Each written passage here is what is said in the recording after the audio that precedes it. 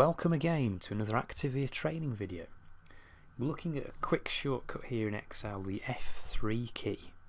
One of the main function keys, but little used. It's really handy when we're creating formulas that use names, and we discuss this on our training courses in the intermediate and advanced training courses for Excel.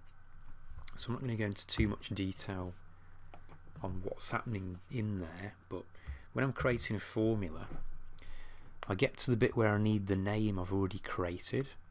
We can press F3.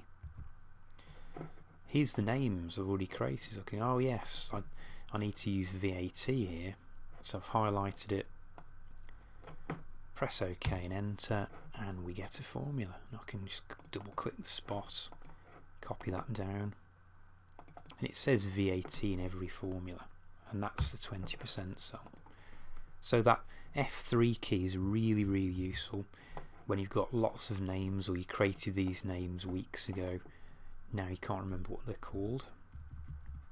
There is a paste list button. Let's try that. And we can see, let's just scroll over, that's created a nice little worksheet, and it's listing all of the names and the definitions where they're pointing to. So it's a really useful little utility, the F3 key there in Excel. I'll see you again on another quick training video from Activia.